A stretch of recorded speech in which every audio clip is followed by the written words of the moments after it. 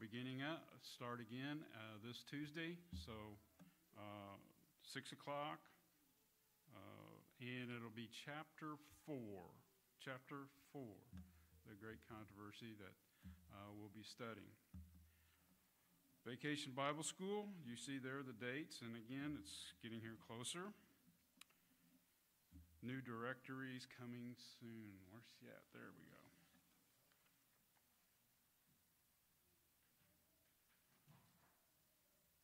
Good morning, church family. I hope everybody got the reminder call, but if you want your picture retaken today for the church directory, I will be taking those after church. So I'll try to remember everybody, but come remind me because I may forget. So remember, church pictures after church.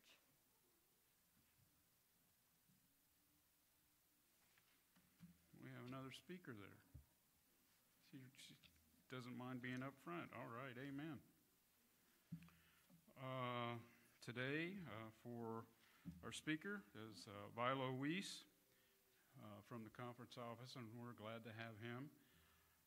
After potluck, he will have another discussion, about an hour. So I hope that, I know that the phone message went out. I hope that you were thinking about that and be prepared to take part in that. Just more information on end-time events, and we really appreciate that. This is March the 23rd, correct? Okay. In your bulletin, it says something's going to happen March the 24th. That's tomorrow, correct? Okay. The worker bee from 10 a.m. to 1 o'clock. And, of course, I like what it says. Come when you can, leave when you need. All are welcome. So remember, tomorrow, a little sprucing up for spring here in the church building, maybe even outside. But we do need to take care of God's house. I believe that's everything. Yes? We will enter into the church service.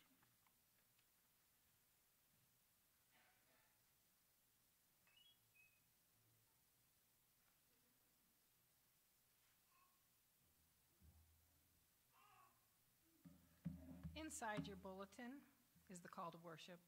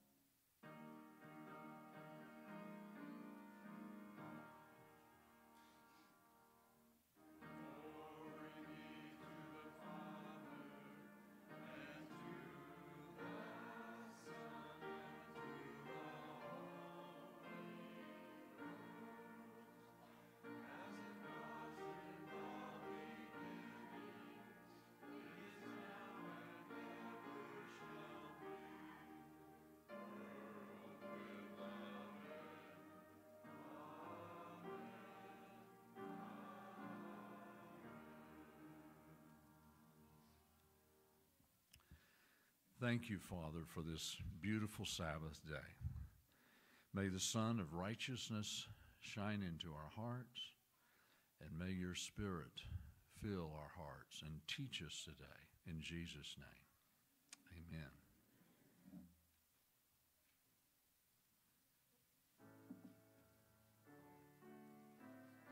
Thank you for remaining standing. We will sing 616, Soldiers of Christ, Arise.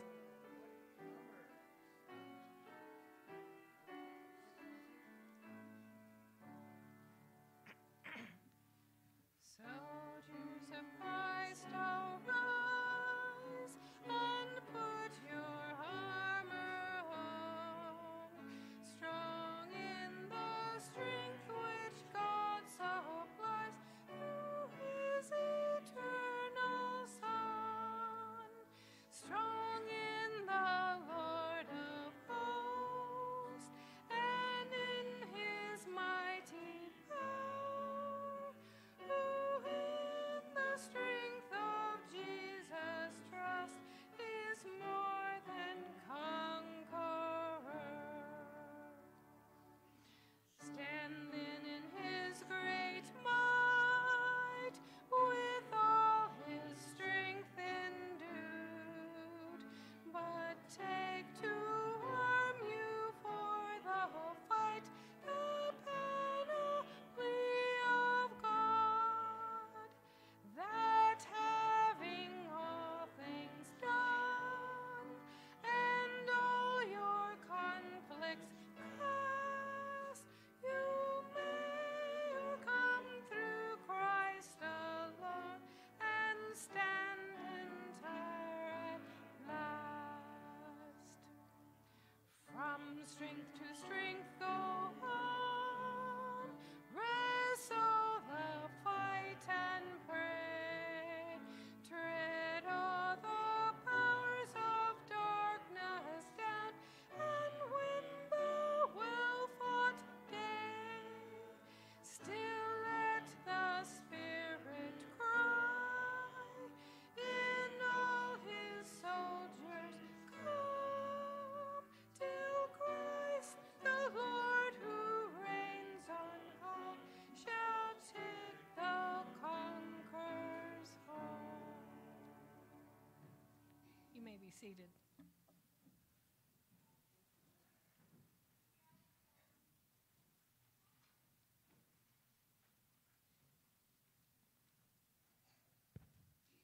Good morning, church family. Right now would be a good time to get your prayer request cards ready for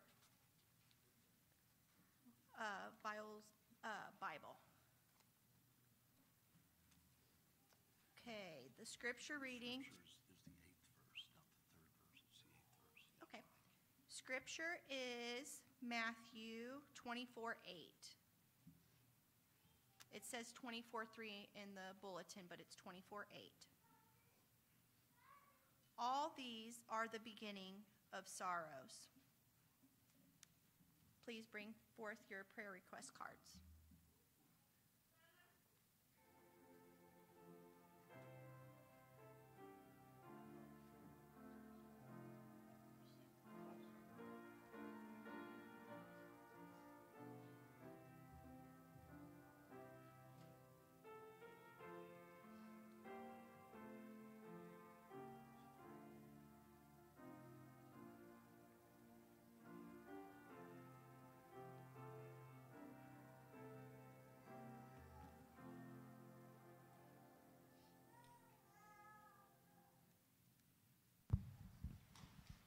All those who are able, shall we kneel for prayer?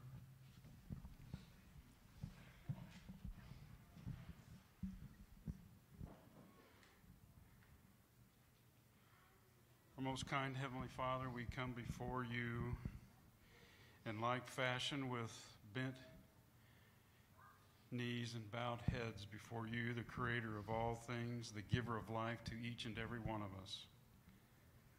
Father, we thank you for this opportunity, this invitation to be here on Sabbath morning, to be with you, the creator of everything.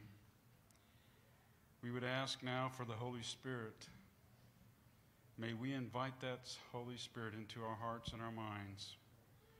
We pray, Father, that the angels of strength will surround this property and keep away the evil one. We also ask, Father, that through the power of the Holy Spirit, we'll keep the evil one away from our minds. May we be relaxed and comfort in your love. Lord, we pray and ask for the Holy Spirit to be with our speaker, Vialo. And as he breaks the bread of life, Father, that it would be the words from heaven with strength and power behind. For you and only you know us as individuals and the walk in our life and where we're at, what we need, and the words that we need to hear. Again, we thank you for the invitation to come and be with you. We know that the angels of heaven, the courts of heaven, are opened and are here too in the sanctuary. What a glory, what a gloriful day it would be when we're all together, singing in praises, listening to you, Jesus, as you give us the sermon. Lord, we would pray for those who are not with us today. You know the reasons. If it's physical, we would come to you as the mighty physician and ask for a healing. Father, if it's discouragement, we would pray for the Holy Spirit to speak to the hearts of those that are discouraged, to speak to your church family, Father, to let us know that we can go and help uplift a soul. If because on vacation or traveling, Father, we would just ask that you would give them mercy and protection to bring them back again to worship you here. We pray for our young people and our young families, for the new babies that we have had in this church, Father. We know that the parent and parenthood, and as we live in this time that we live, that they need your power and your strength. They need our prayers for them, Father, as they direct their young minds and teach them about Jesus, their best friend. We give thanks in all things, all purposes of season of life, for our elders and our middle-aged, Father, in this church. Thank you for watching over us. Thank you for bringing us here to church. Father, we would ask now, as a congregation, as those who are watching and listening, that everyone here would be granted a place in the clouds of heaven when you come. For these things we pray. In your name, amen.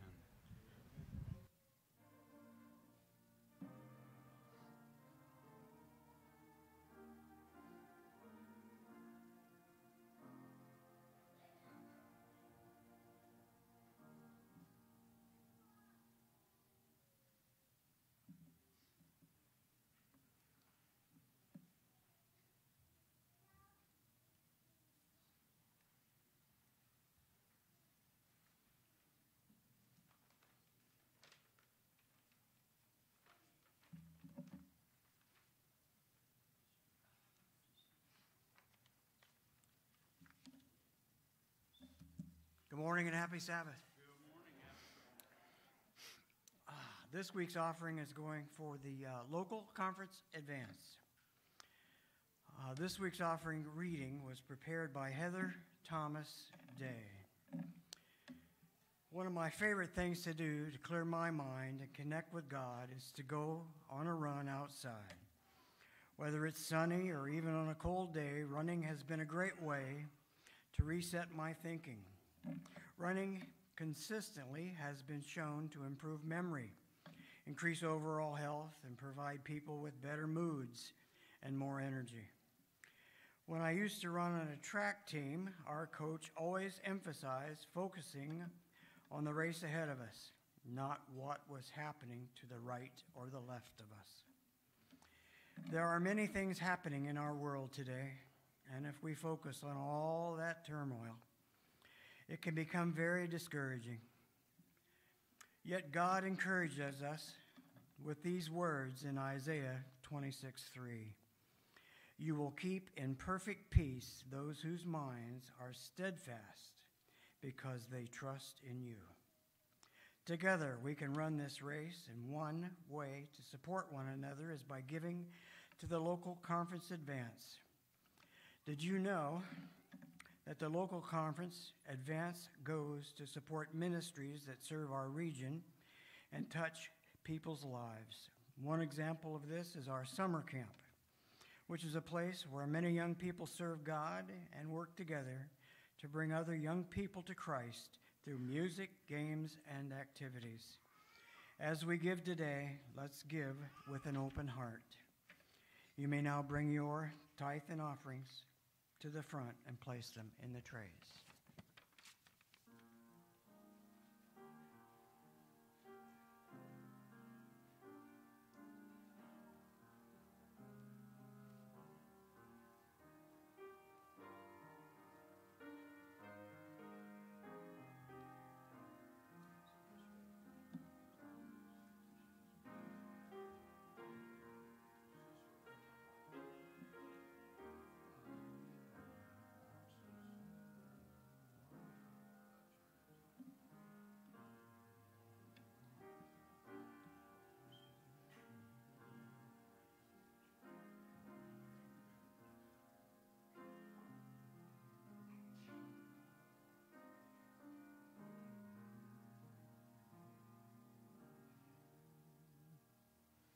Let's pray. Nope.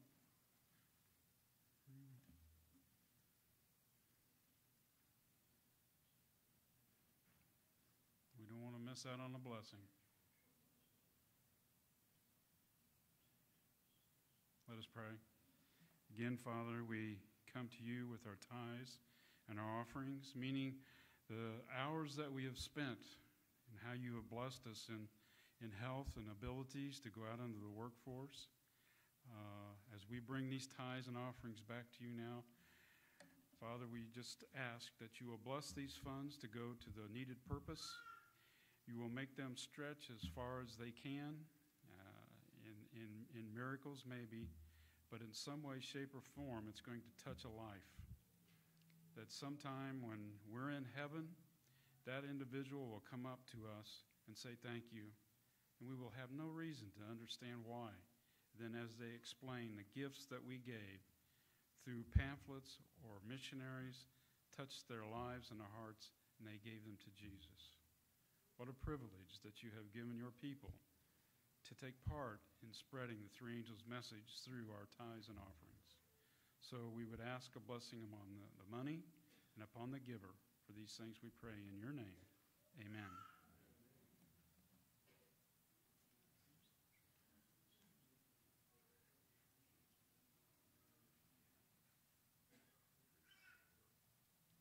Sorry, Brittany. Brittany now has the children's story, so all the children come up, sit over here in this pew.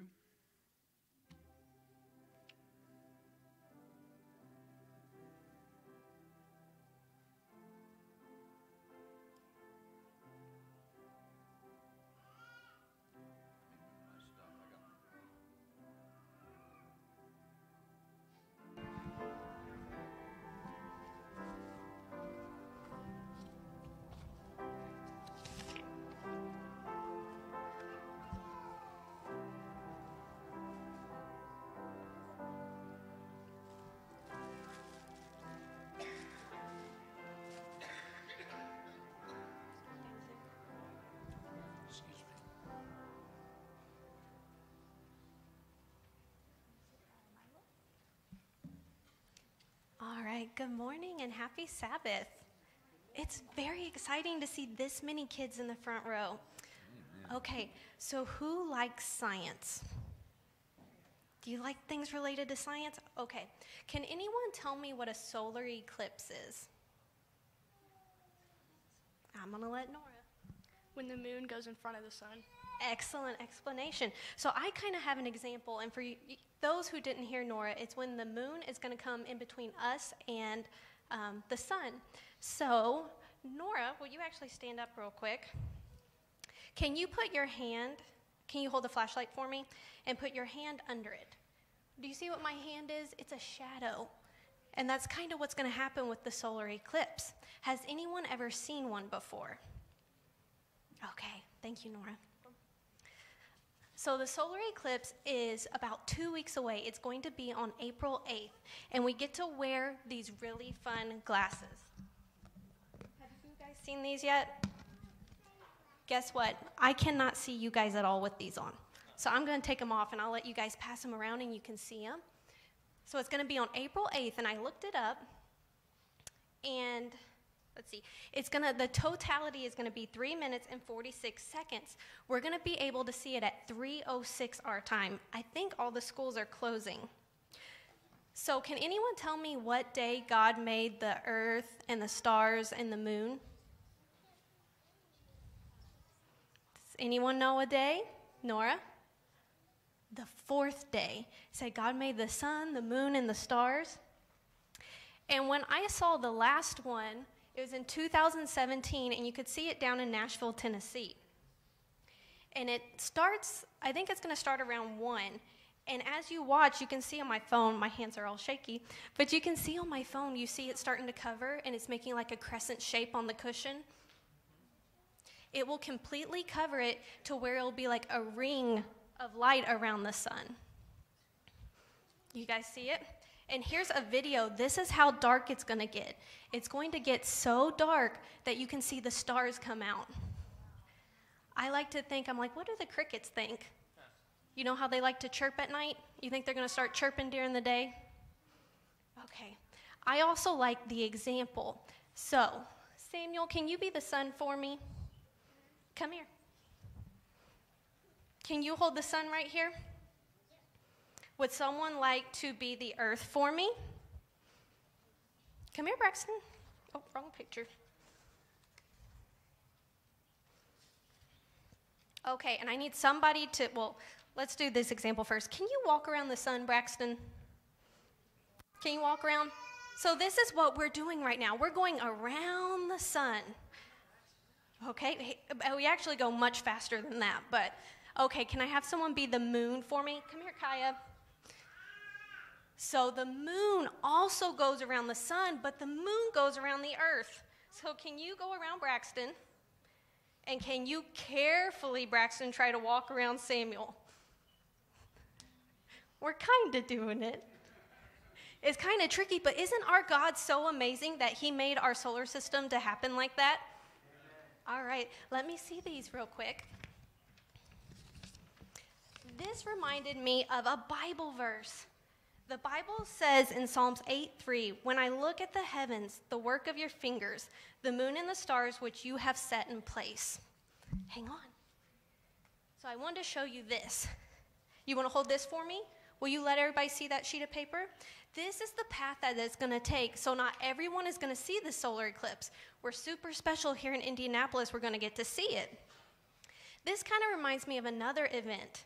The Bible talks about when Jesus returns, we're going to see all kinds of different signs, and we can read about that with our moms and dads. But when Jesus returns, it's not just a path that he's going to take where only part of the country is going to see him. The whole world is going to see Jesus return. In Revelations 1:7, it says, behold, he is coming with the clouds, and every eye will see him. So I hope we can take this experience. I think the schools are going to be out, and we can think how awesome our God is that he made this for us to see. And we can also be thinking about how exciting we might be the generation that sees Jesus return. And I looked it up, and it's so important that we get to see this. The next one in the U.S. won't be till 2044. So you guys are going to be much older on the next one. Thank you. So let's pray real quick. Can everybody close their eyes? Okay. Dear Jesus, thank you for the sun, the moon, and the stars and the solar eclipse we get to see. We pray that we will praise you and stand in awe as we get to witness this in 2 weeks, Lord. In your name, amen.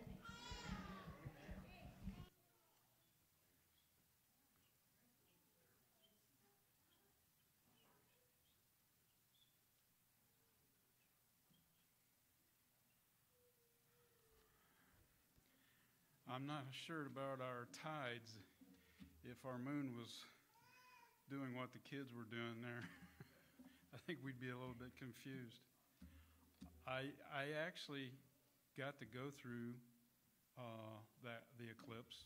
I was driving at the time, and I was in Illinois. I was down by Carbon. I was down by 3ABN whenever it went through, because it was at the total down there was, and I had to turn my lights on.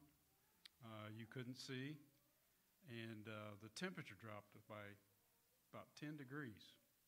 It was, you hear about it if you haven't been through it. It's an awesome experience to go through this. In Indianapolis, we're right in the heart of it. So, and you got thousands and thousands of people are going to be coming into town. So be ready for that, because down there, they were all over the interstate. If there was a Walmart, when I was running down through there, they were packed in there. So they'll be everywhere to see this. And now we have for our guest speaker, he's not such a guest, he's been here before, but we're glad that when we can have the conference here as speakers to give us the word, so we appreciate Vialo.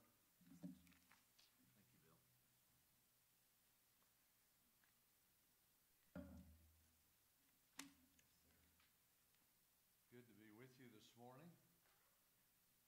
We, I don't remember the year it was, but we were in Tennessee for the for a total eclipse. Do I need to do something with this? What?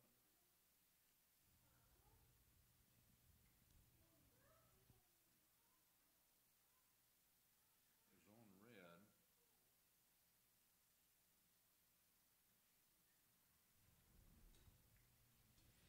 How do you get it? There we go. There we go. Okay, great. We were in Tennessee, and it was a total eclipse, and it was really funny because you started hearing the night sounds as it happened, as it got dark, and then a few minutes later, when the sun came out, the insects and everything else making the night sounds were perplexed. They didn't know what to make of it. Night didn't come as it was supposed to. But, it is a good opportunity evangelistically. Our church down in Evansville, Camille Metz, who's pastor of our church there, they had a big event a week or so ago on Sabbath. They handed out 10,000 copies of The Great Controversy that one Sabbath afternoon. They had a number of people come. And they also handed out eclipse glasses as well. And so, this is something to think about. It's an opportunity that we can take advantage of. Last fall, I was in Albuquerque for my academy reunion. I went to Sandy View Academy more years ago than I hate to admit. I can't believe that it was my 50th last year. I don't know how that happened, but it snuck up on me. And we had a 95% eclipse. About 10:35, 10:40 Sabbath morning.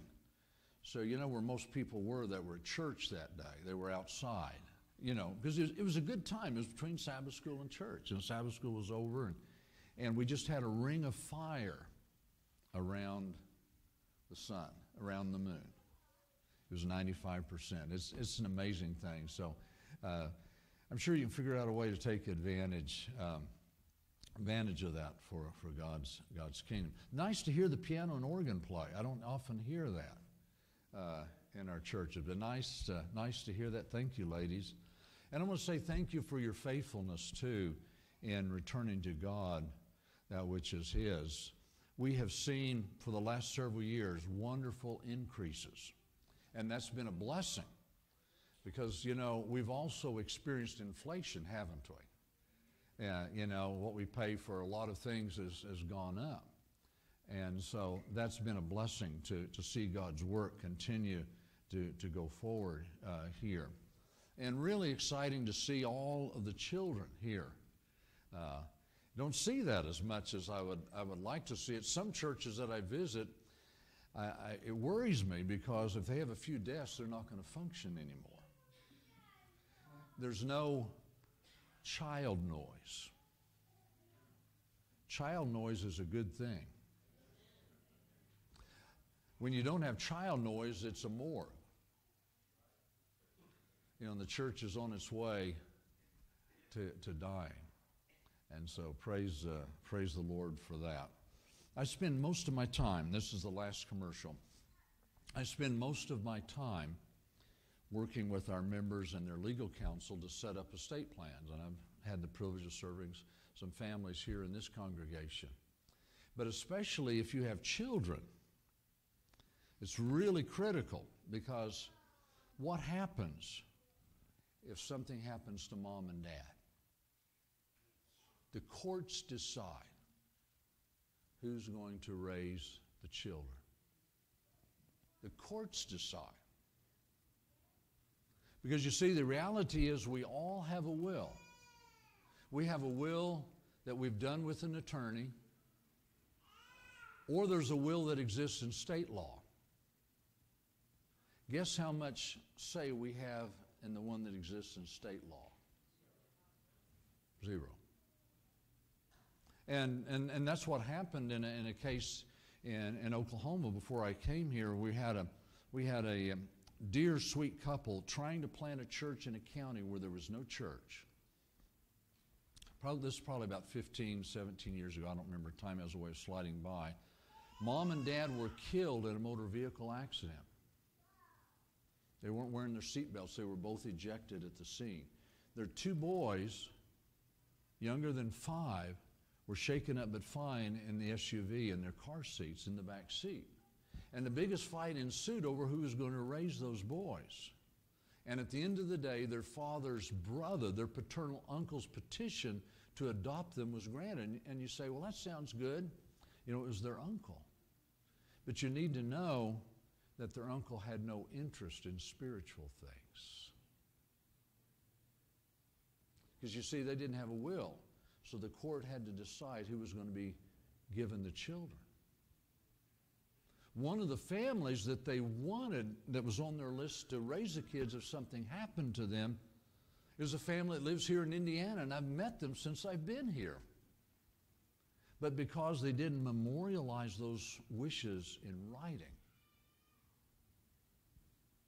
that didn't happen. So I want to encourage you to do that.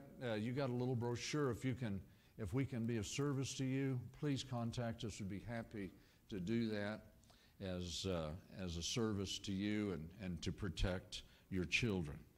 You all received the letter from Pastor Vic about our emphasis this year on the coming of Jesus, the blessed hope. It's going to be our theme at camp meeting, an encouragement to read the book Great Controversy. You received the reading. I want to encourage you to do that. What an amazing book, and encourage you to spread that. I live in eastern Tipton County, about 25 minutes northeast of Cicero, out in the country, and I see farmers getting ready to plant. There's no harvest unless they sow seed, right? They spend thousands of dollars buying seed that's patented. You know, it used to be they could save seed from last year's harvest in the grain bin. You know, auger it into the grain bin and then auger it out and put it in their planters. But they can't do that anymore because it's patented. So they got to buy it every year. But they throw it away in the ground in an organized manner with a planter. That's how they get a harvest.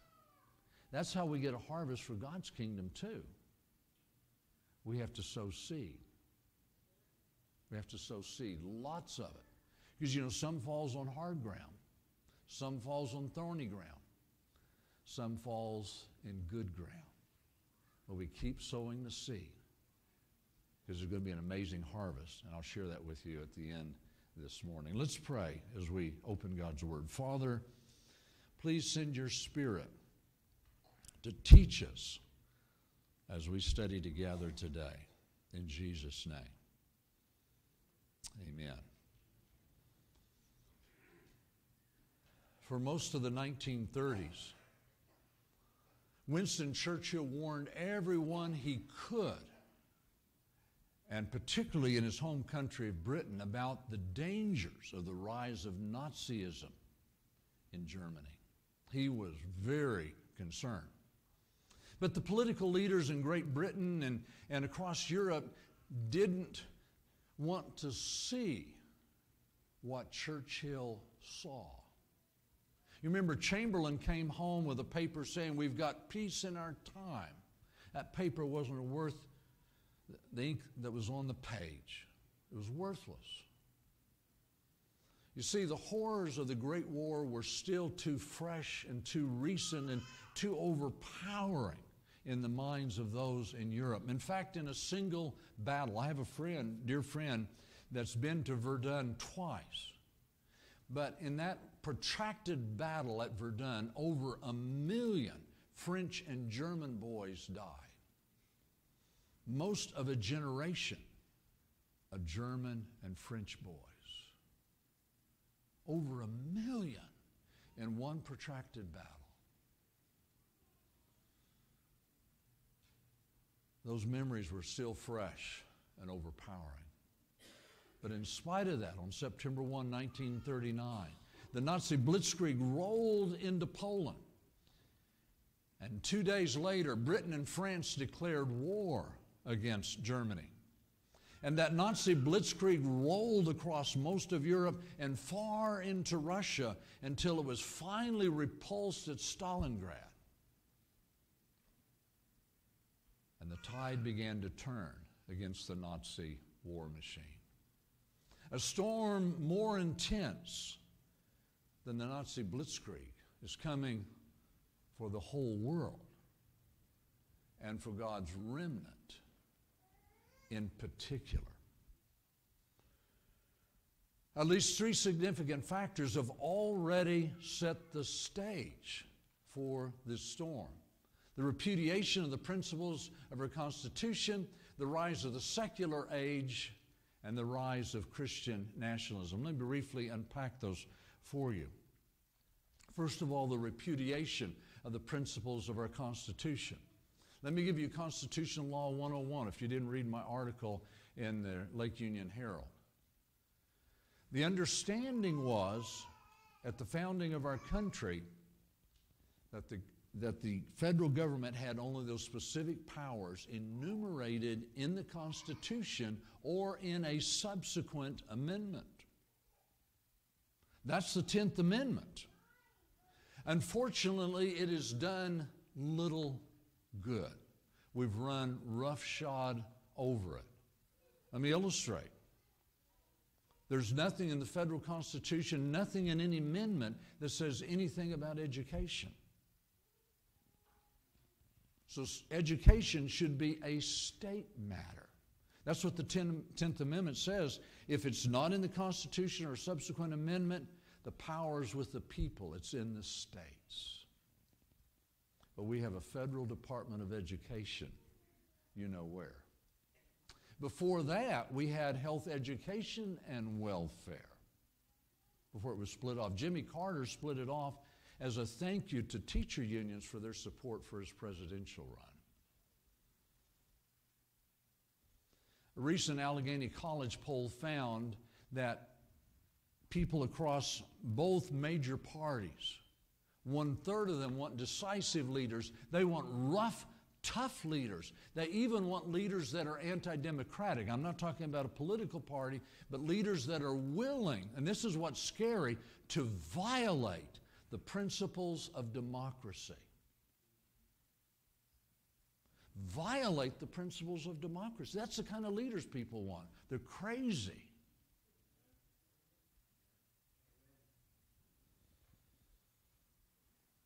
The Lord's messenger warned us, when Protestantism shall stretch her hand across the gulf to grasp the hand of the Roman power, when she will reach over the abyss to clasp hands with spiritualism, when under the influence of this threefold union our country shall repudiate every principle of its constitution as a Protestant and Republican government, and shall make provision for the propagation of papal falsehoods and delusions, then we may know that the time has come for the marvelous working of Satan, and that the end was near.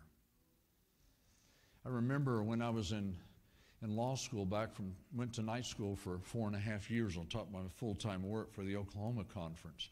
And I knew what prophecy said, but I wondered how. And here the Lord's messenger nails it. She says our country will repudiate every principle of our Constitution. And we have been doing it wholesale since Lincoln's day. Since Lincoln's day. They didn't ask me, but in my opinion, because of Lincoln's repudiation of the principles of the Constitution, I don't think he should be on Mount Rushmore, but they didn't ask me. Secondly, the rise of the secular age. We've seen it already in Europe. It's considered post-Christian. I remember in 2002, before I started law school, I sang with a large civic chorus in Oklahoma City. I think it was for 11 seasons. And we went on a concert tour to Great Britain, and we sang in Canterbury, the mother church of the Anglican Church, Episcopal Church in this country. Southwark, Winchester, and St. Albans cathedrals. And those cathedrals were empty. Hardly anybody there. If you go to visit, you've got to buy an entrance ticket. I remember we wanted to go see St. Paul's, Sir Christopher Wren's magnificent edifice in London. And we went on Friday to buy a ticket so we could go see it. We wanted to go see it on Sabbath. They sold us one, thankfully. We also wanted to go to Westminster Abbey, you know, a sort of famous church in British history. They wouldn't sell us a ticket on Friday, so we couldn't buy one. Europe is post-Christian. And we think in some ways that we're exempt in this in this country. But you know who's kept up? What is kept up with Europe's post-Christian, secular world? Our universities. Our universities are bastions of secularism. They are an assault on faith. Pew Research found a few years ago in their report that Christianity continues to decline in our country. Only 65% of Americans now identify as Christian, a 12% decrease over the prior decade. And 1/3 of those 35 and younger now report no religious affiliation. That's why generally we don't see a lot of young adults in the church, and I'm glad you guys are bucking the trend. Keep bucking it. Keep bucking it. 40 million Americans have stopped going to church in the last 25 years, the largest change in church attendance ever in the history of our country. 40 million. Why? I think George Barna hit the nail on the head in a 2022 poll. He found that only 37% of pastors hold to a biblical worldview. People sitting in the pews are not hearing this book. He said, and I agree, a spiritual awakening is needed, quote, is needed just as desperately in our pulpits as in the pews. Our culture has become secular and pagan. And by the way, that's not all bad, because that was the culture of Jesus' day and the apostles' day. And what was the answer? It's still the answer. The gospel. Still the answer today. Thirdly, the rise of Christian nationalism is based on the faulty premise. It rose from as a response to the secular age, but is based on the faulty premise that our country was founded as a Christian country. It was not. Now, there were a lot of Christians involved, but it was not founded as a Christian country if you look carefully at the founding documents. And so, because many believe that it was, spiritual issues matter, particularly Supreme Court decisions that they don't agree with. Think of Exhibit A, Roe v. Wade, which was overturned in Dobbs a couple of years ago. So Supreme Court decisions need to be overturned. They believe in the support of Israel as a matter of foreign policy, because they believe that Israel is still the Israel of God.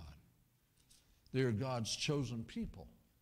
But what does the Apostle Paul say in Galatians chapter 3? Notice, Galatians chapter 3. Let's begin with verse 28. Galatians chapter 3, verse 28. There is neither Jew nor Greek. There is neither slave nor free. There is neither male nor female, for you are all one in Christ Jesus. And if you are Christ, then you are Abraham's seed and heirs according to the promise. It's not ethnicity that determines if you're the Israel of God. It's if you're in Christ. That's what matters. How many of you have done your DNA? A few of you? Yeah. My wife and I are the family historians. And it's interesting. I've done my DNA. My brother just younger. I'm the oldest of four. My brother just younger than me has done his DNA. And for some reason, he has a little bit of Jewish blood in him, but I don't. Now, you know what kids get from their parents is different DNA. But who knows for sure? Because, you know, who knows what happened to the 10 northern tribes when Assyria took them out in the 8th century BC. And not everybody came back from Babylon, right? Who knows? But a lot of people, a lot of Christians today look at the existence of the nation of Israel and they see that as fulfillment of Bible prophecy. It is not. It is not. The Israel of God today are not those that are ethnic Jews. It's those that are in Christ.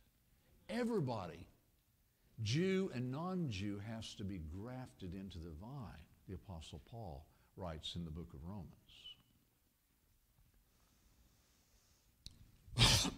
Excuse me. Just ran across this recently. It's very thought-provoking. The Conservative Political Action Conference.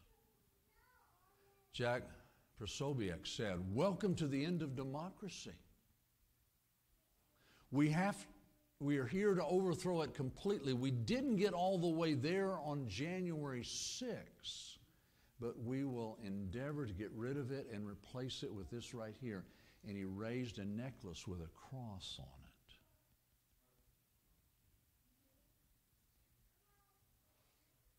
All glory is not to government.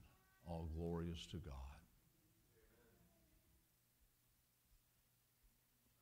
He wants a theocracy. That's where Christianity is headed today. Does that surprise you based on what we know about Revelation 13? It shouldn't. Shouldn't. Tim Dunn,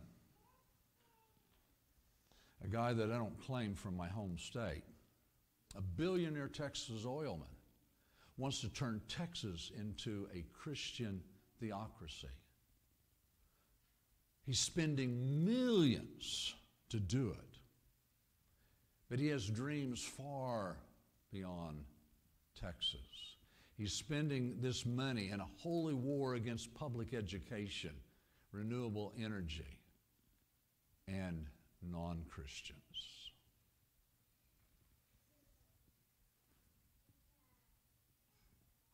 In view of the coming storm, how much time do we have? I don't know. But Jesus says in Matthew 24, verse 8, after he has told the disciples earlier as they were leaving the temple that one day there would not be left a stone upon another. And historians tell us that the second temple, which didn't compare to the first temple, looked like a mound of shimmering snow in the afternoon sunlight. And the disciples couldn't conceive of it being dismantled, stone upon stone. And they asked him, when will that happen? And Jesus began to answer that in verse 4, and he talks about wars and famines and earthquakes and other things. And then he says in verse 8, all these are the beginning of what? And that's actually a better translation of the Greek. My New King James says sorrows, but birth pains is actually what's there. It's Greek odin. It literally means birth pains. In other words, these are cosmic birth pains. Now, every mother understands what birth pains are about. They accelerate and they intensify, don't they? Until your child is delivered. It's a good thing you ladies do that, because if we guys had to do it, the human race would probably come to an end a long time ago.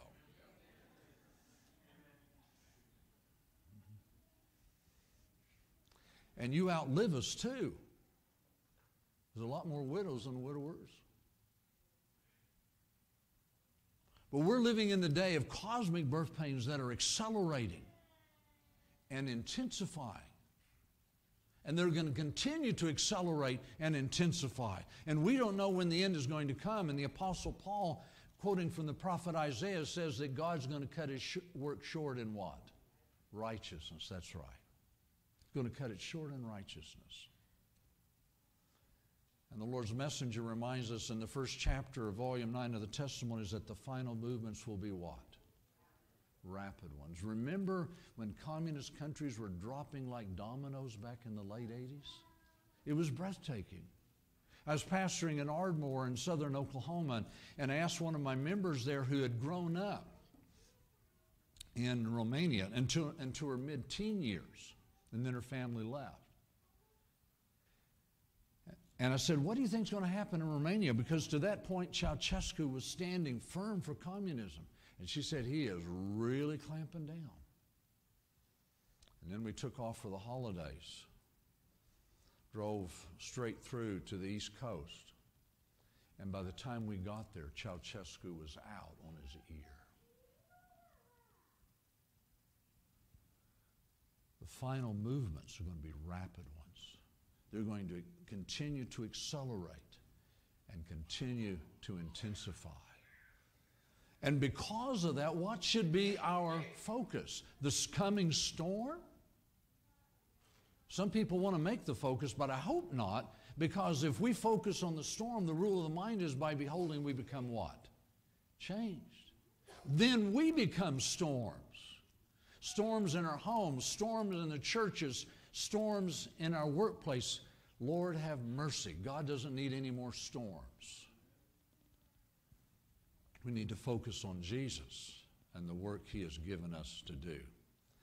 And by the grace of God, become Spirit-empowered witnesses. We need to recognize our heavenly citizenship, proclaim the gospel, and make disciples. Let's look at these briefly this morning as we unpack them. First of all, Acts the first chapter, verse 8. Acts the first chapter, verse 8.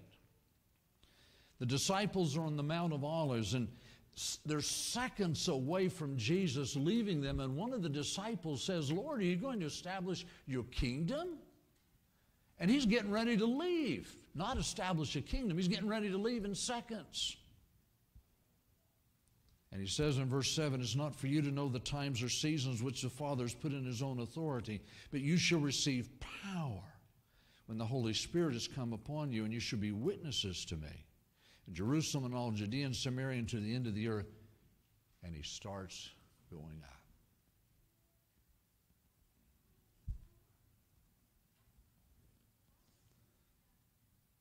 The Greek word behind the English word power there is dunamis, from which we get our word dynamite. Explosive power. We saw that on the day of Pentecost, didn't we? You had 120 believers. Now you got 3,000 new believers approximately. And the church was growing like crazy. What is implied? You shall receive power when the Holy Spirit has come upon you. We are powerless without the Holy Spirit. Power comes when the Holy Spirit comes upon us. And then we become witnesses. The Greek word is martyria, from which we get our word martyr. And some witnesses paid the ultimate price, didn't they? A lot of them did, particularly in the Dark Ages. But what is a witness? If I'm in court, can I call John Smith to talk about what Steve Jones says? Can I do that? Why? Why can't I? Exactly. Hearsay can be admitted only under certain rigorous exceptions. Because you see, constitutionally, we have the right to face our accuser. A witness has to have first-hand knowledge. Second-hand doesn't cut it in a court of law, generally. When the Holy Spirit comes on us and empowers us, we have first-hand knowledge of Jesus. And that makes the difference. Makes all the difference in the world. If we would humble ourselves before God and be kind and courteous and tenderhearted and pitiful, there would be 100 conversions to the truth, where now there is only one. This statement has always challenged me as a pastor for more than 40 years. We've had baptisms. Because I think about what could happen. Dr. Joe Kidder, who teaches in the seminary, teaches in the Christian ministry department, was following up a Bible study request card. Maybe you get some of those from time to time here at your church. He was following it up and went to the door, knocked on the door, and said, you know, I'm here to see if we can make arrangements to study Bible. We got your response card. She said, I don't know anything about it, and furthermore, I'm not interested. He said, well, do you know somebody that is? He said, well, why don't you go see the neighbor across the street? So he did, and he met Ann, and she was interested, and he began studying with her. And the time came in the course of those studies that they were studying about God's power to deliver, and she asked him, she said, do you think God can deliver me from my alcohol and tobacco? He said, absolutely. Called the elders in, they had an anointing, and she was delivered. And in due course, she was baptized. And he said, now I want you to start praying for your friends and relatives and neighbors. And she did. And in less than 5 years, 54 people were baptized, including the lady across the street that turned down the Bible study request to start with. And to a person they said, we want what Ann has. What a testimony. That people would look at us and say, I want what you have.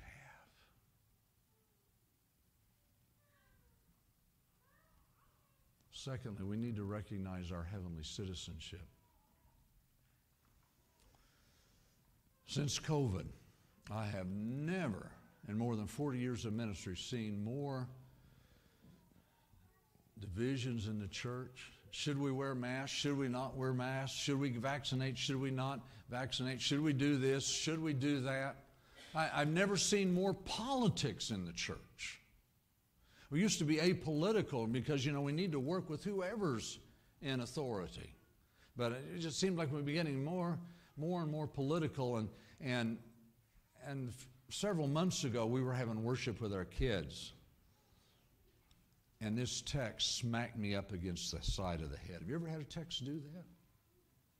Look at it. Ecclesiastes chapter 10, verse 20. I thought, wow. Wow. It wasn't because it was unfamiliar. I hadn't thought about it in a long time. Ecclesiastes, verse 10. I was there and then ran past it, just about back there.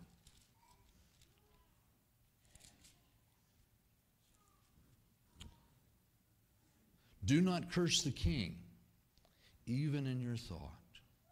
Do not curse the rich, even in your bedroom.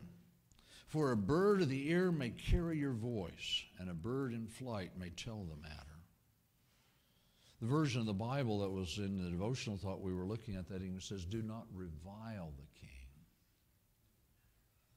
And I thought, boy, I've sure seen a lot of reviling. I don't have a lot of time for it, but little time I'm on there, I said, I've sure seen a lot of reviling on Facebook. You know what I'm saying? Contrary to what God's Word says. What should we be doing? Look at 1 Timothy chapter 2. 1 Timothy chapter 2. This is what we should be doing. Not reviling, not cursing. Therefore I exhort, first of all, that supplications, prayers, and intercessions, and giving thanks be made for all men, for kings and all who are in authority, that we may lead a quiet and peaceable life in all godliness and reverence. We need to be praying for our leaders. That's what we need to be doing. From the White House to the State House to City Hall, we need to be praying for our leaders. That we can be about the work that Jesus has given us to do. We know what's coming, but we don't need to invite trouble, right? We need to be praying that they will let us work freely as long as possible. I've never heard more conspiracy theories. How in the world do you prove them? You can't. But there's one conspiracy theory you can take to the bank, and it's called the Great Controversy. That one's rooted in God's Word, started in eternity past in heaven. You see, we have forgotten where our citizenship lies. Philippians chapter 3. Philippians chapter 3. Now, if you're reading along in the King James, and I love the King James, beautiful, majestic language, but the English has changed a lot. Word meanings have changed a lot since 1612. And if you read this verse, it says, for our conversation is in heaven. But a more accurate translation is, for our citizenship is in heaven, from which we also eagerly await for the Savior, the Lord Jesus Christ. I have a United States passport. I'm very proud to be a United States citizen. But the citizenship that means the most to me is my heavenly citizenship.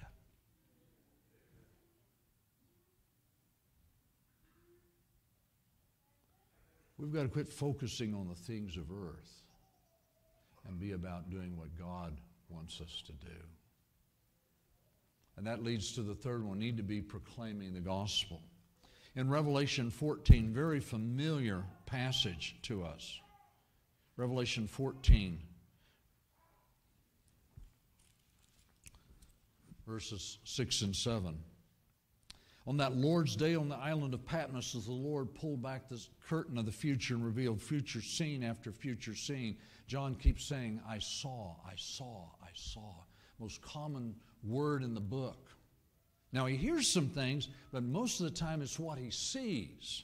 He says, then I saw another angel flying in the midst of heaven, having the everlasting gospel to preach to those who dwell on the earth, to every nation, tribe, tongue, and people, saying with a loud voice, fear God and give glory to him, for the hour of his judgment has come, and worship him who made heaven and earth, the sea and springs of water. The word angel here in this verse is not translated. It is transliterated.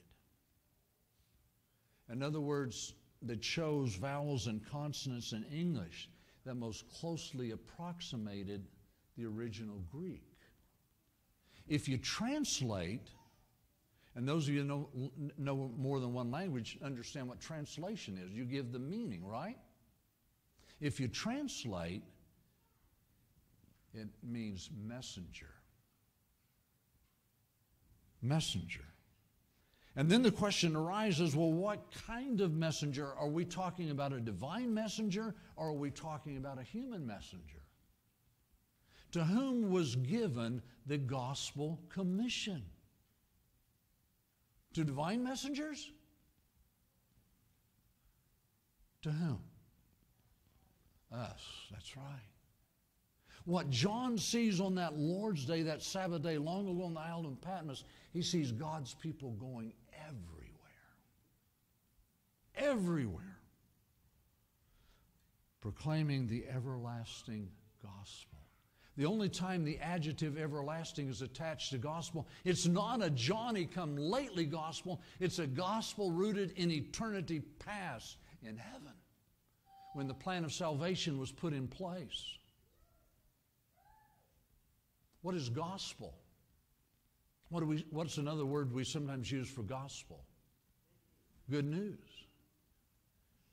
Do you know where that comes from, Evangelion? Do you know where good news comes from? It actually comes from the world of military communication.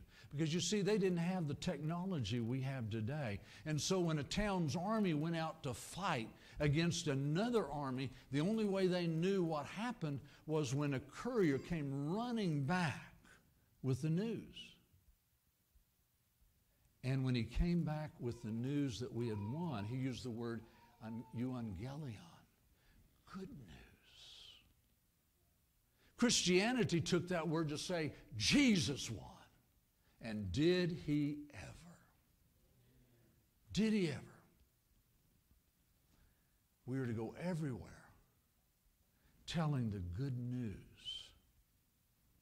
Jesus won. And because he won, guess who else can win? That's right, we can. And there's a lot of people out there that need to hear that good news. Because they're losing, they're not winning right now. They need to hear that news. And notice we're to take it to every nation. The Greek word is ethnos, from which we get our word ethnic. Jesus is not concerned about political entities. He's concerned that every ethnic group hear the everlasting gospel. Why is that important? Jesus tells us when he's going to come back. Look at Romans 24. You know, I hear a lot of people speculate about when Jesus is going to return, but Jesus makes it clear when he's coming back. Matthew 24:14. And this gospel of the kingdom will be preached in all the world as a witness to all the nations. Ethnos is the Greek word behind nations again there. And what happens when it's preached to every ethnic group? Then what happens? The end will come. The gospel is going to be preached to every ethnic group.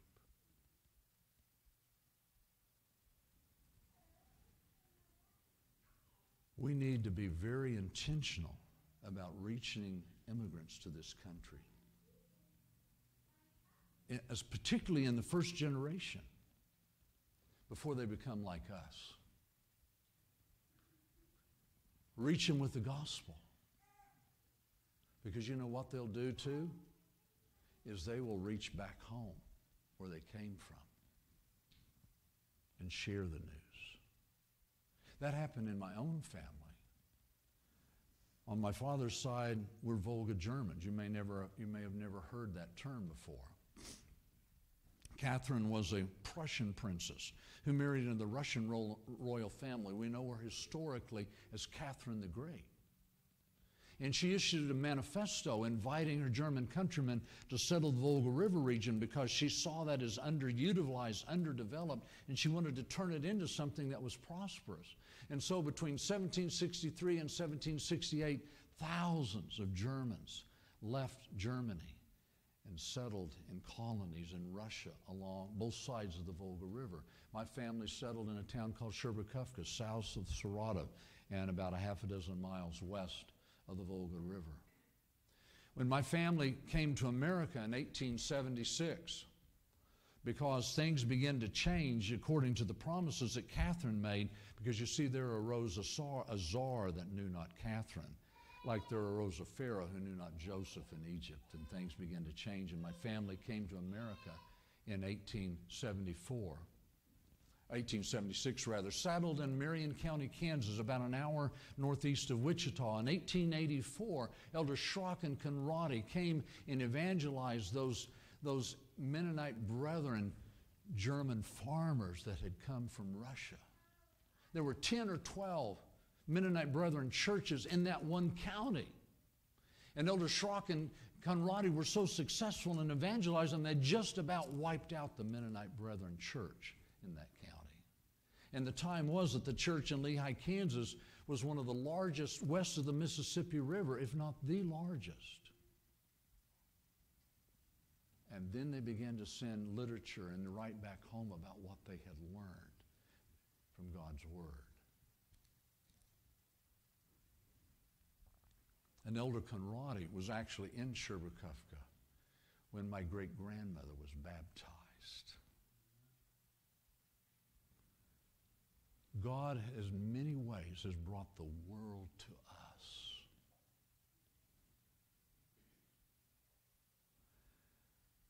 You hear quite a bit of disparaging comments about America, but a lot of people sure want to come here, don't they? We need to be reaching them with the everlasting gospel. It'll change their lives, and it'll change the lives of their family and friends back home, too. Because the end doesn't come until the gospel's been preached to every ethnic group, Jesus says. And you know, one of the reasons why I think that's getting ready to wrap up, I'm not a prophet or son of a prophet. Please understand.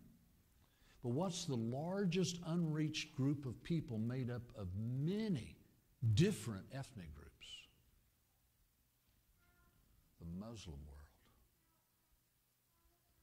And God is doing amazing things in the Muslim world. And many of them are coming to faith.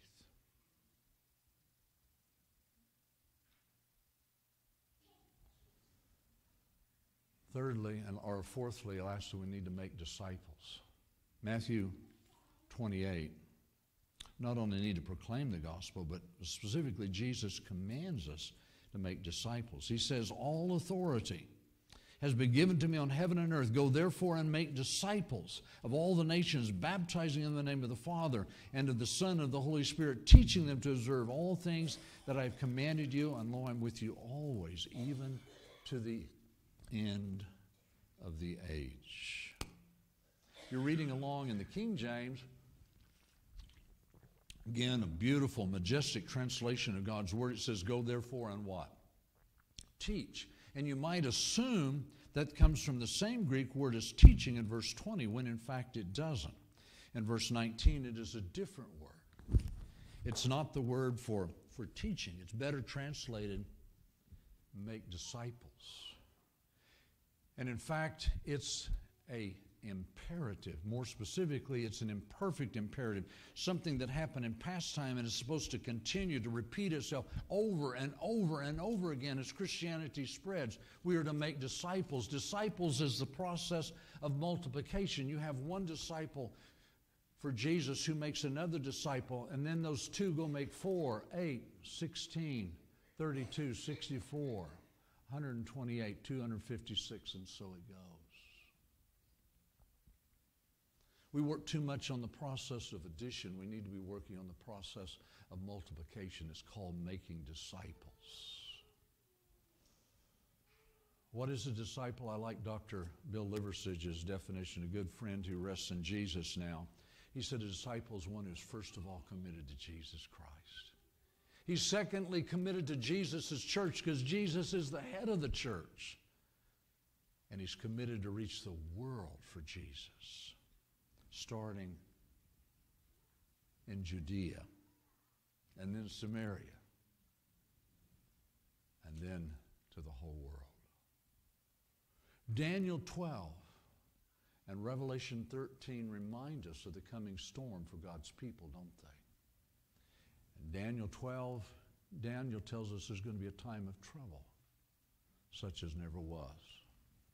Revelation 13 tells us, particularly the last half of that chapter tells us that if we don't worship the right way, we're in trouble, right?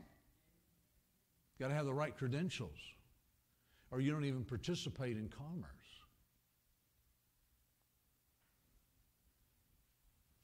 But that should not be our focus. We recognize that's coming, but that should not be our focus. Our focus should be, first of all, on Jesus. You remember Paul writes in Hebrews 12:2, looking unto Jesus, the author and what? Finisher of our faith. That participle in the Greek is a present tense participle, which means we got to continue to look to Jesus. Not an occasional glance. We got to continue to look to Jesus so we become more and more like him. And we need to be focusing on the work that he's given us to do. I want to suggest to you, and I'm going to share this afternoon, some important things about the Trinity. By the way, going back to the Gospel Commission just for a moment, let me digress. Where Jesus says, baptizing them in the name of the Father and of the Son and of the Holy Spirit there in the Gospel Commission. There's two rules of Greek grammar that say those are three separate, distinct individuals. Two rules of Greek grammar. But what's the most important reason why we know there are three? Who is speaking there? Who? Jesus is, that's right. Can Jesus lie? No. Jesus says there's three. And if Jesus says there's three, that settles it for me. We're going to talk a little bit more about that, and then we're also going to talk about go a little more in depth on some of the things that are happening, because my favorite area of law is constitutional law, and we're in trouble. We're in trouble. But we need to be focusing on Jesus and the work that he's given us. Because you see, things are getting ready to wrap up, and so this should be a time of prayer and increasing urgency, I believe. This has been weighing really heavy on my heart. We need to be spending more time in prayer, and there needs to be more urgency in our work, because things are getting ready to wrap up. Because you remember the Apostle Paul says, and I think he's speaking about our day in Romans 13:11. And do this knowing the time, that it is now high time to wake out of our sleep. For now our salvation is nearer than when we first believed. It's time to break loose from our Laodicean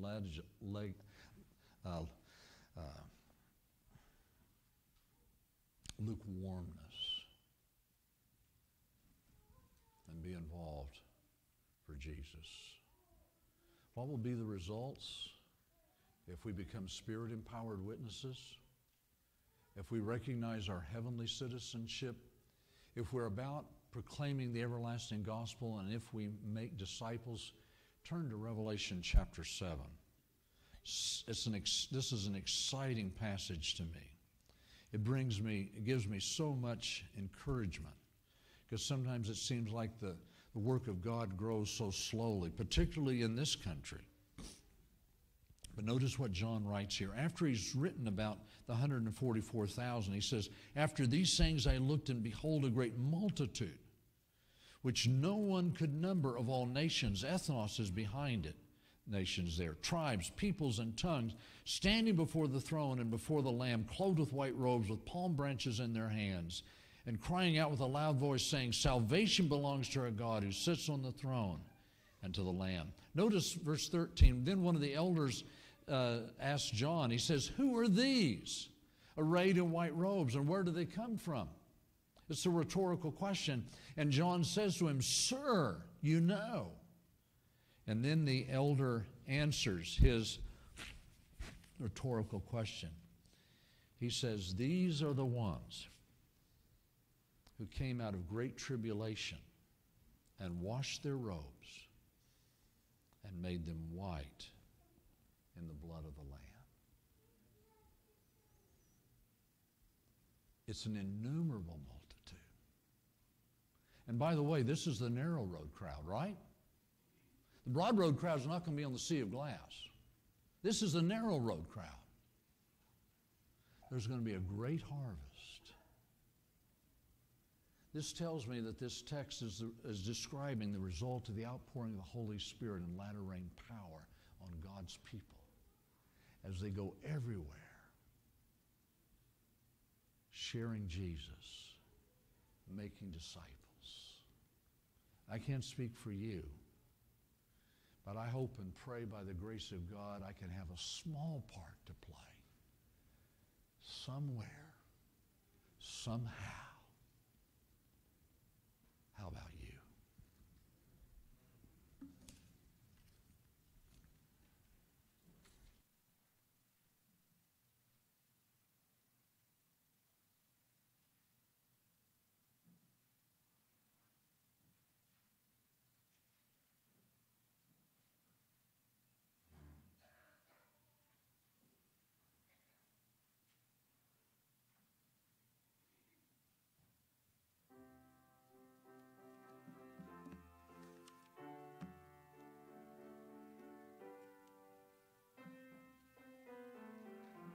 Six 617, we are living, we are dwelling.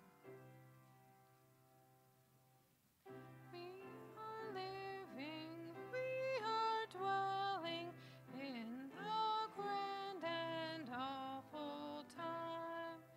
In the age on ages telling, to be living is sublime. Hark the waking up of nations, Gog and Magog to the fray.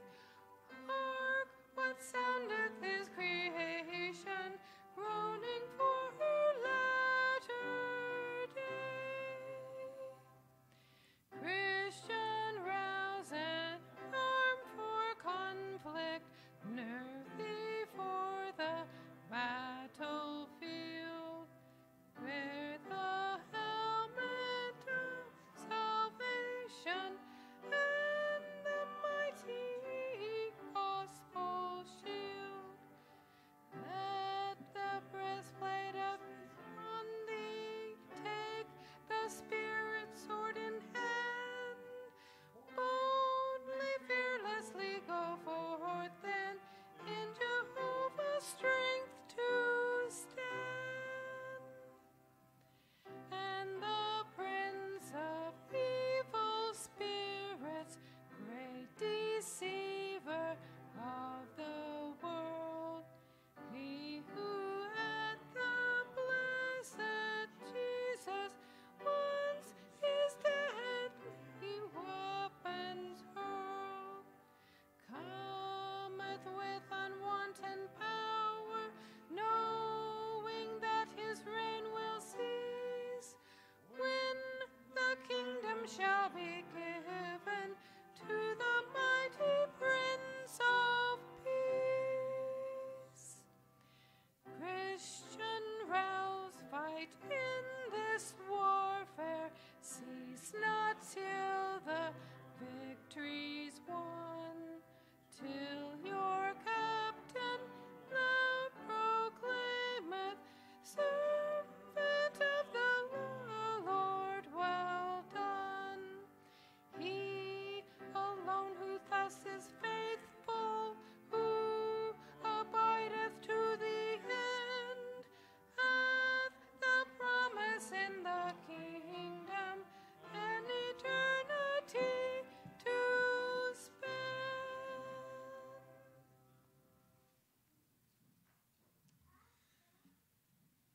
Boys and girls, be sure and see me at the back door because I have something for you this morning, okay? Father, thank you for the privilege of being alive at this time, of all times in the history of the earth. Thank you that you want to use us. Angels would gladly, divine messengers would gladly go and share the everlasting gospel. But you want to use us to reach the people about us for your kingdom. Thank you for what you're going to do through us by your grace, so that we can be a part of that innumerable multitude, along with those that we've had the privilege of touching for your kingdom. In Jesus' name.